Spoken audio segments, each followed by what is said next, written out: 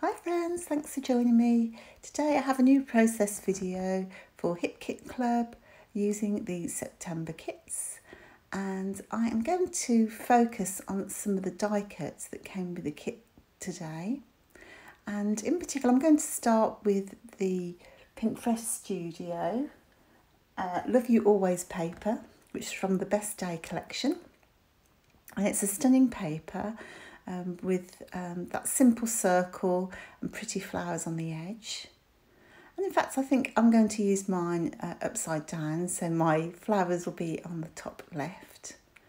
And to make this something a little bit different, I'm using my X-Acto knife to just trim round that circle carefully, but not go all the way around.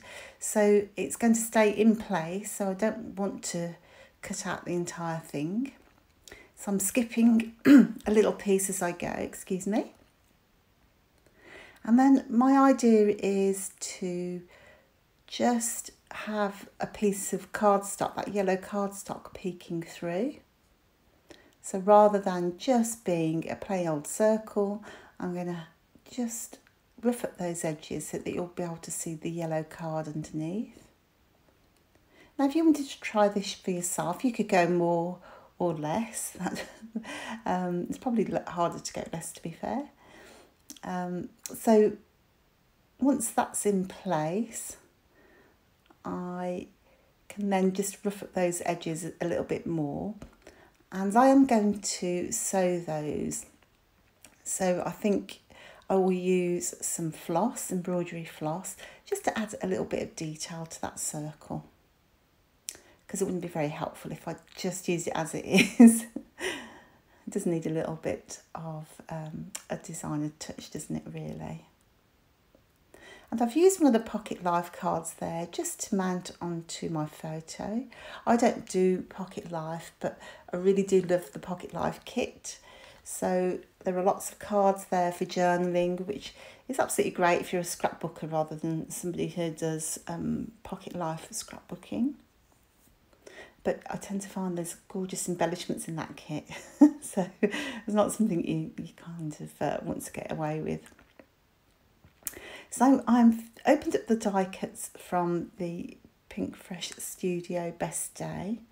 And I think those are the die cuts that came from the main kit. And I did pull those out, let me see. No, those are the die cuts from the embellishment kit.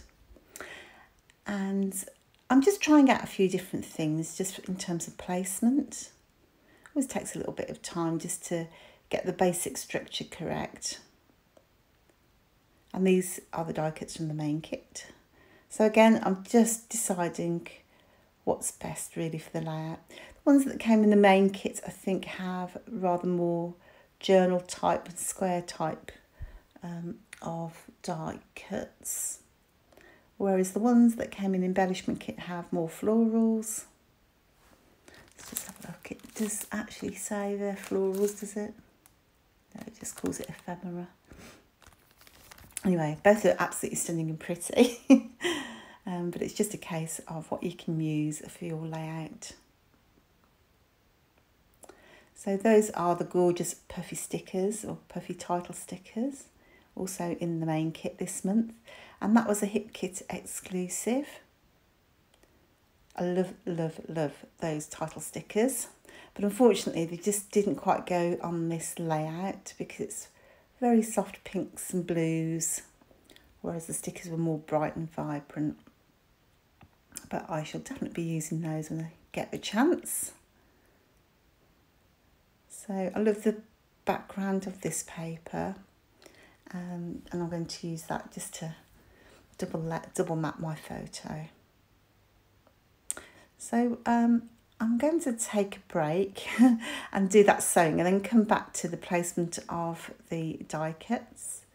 So as you can see, I've just poked some holes and used some embroidery floss to do a little bit of cross stitch here and there.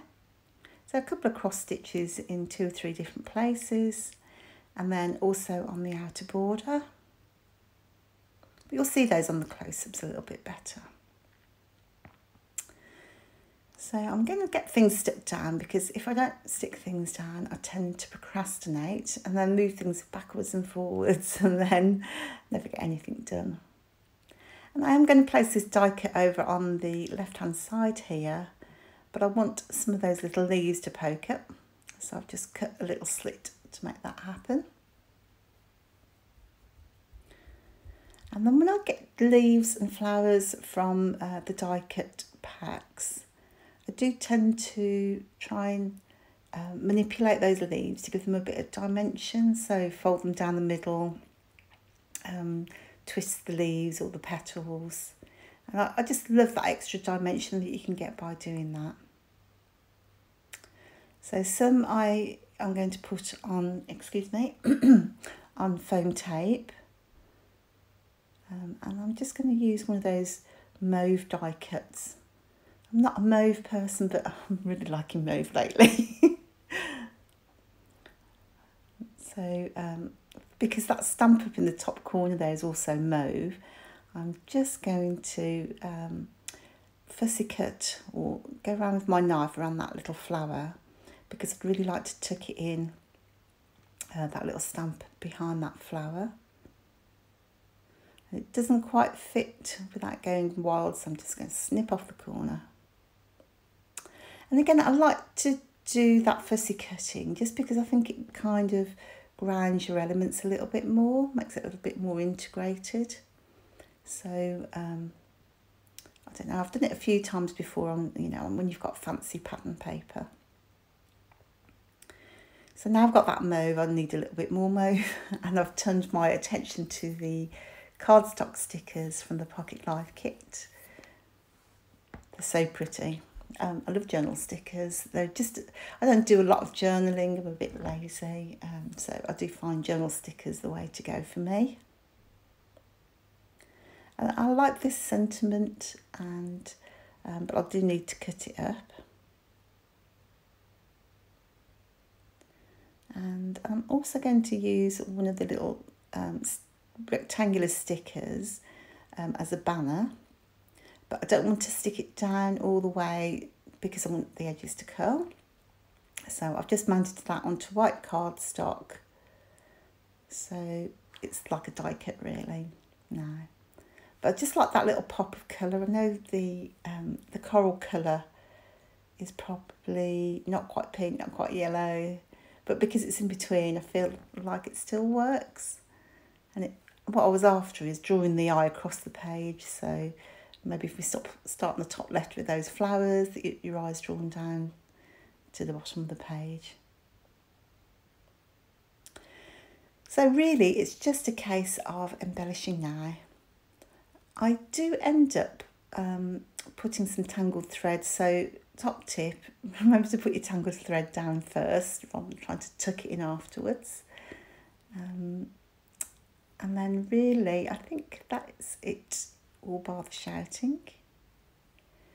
I'm going to leave you with the close-ups and some music, and thank you so much for joining me. I hope you've enjoyed the layout, and I'd love to see what you do with this paper, so you can share that with us in the Hip Kit Club group on Facebook. And if you like it, you could give me a thumbs up, I'd really appreciate that. And my name's Morag Cuts, and you can follow me on Instagram as Crapcat. Bye now.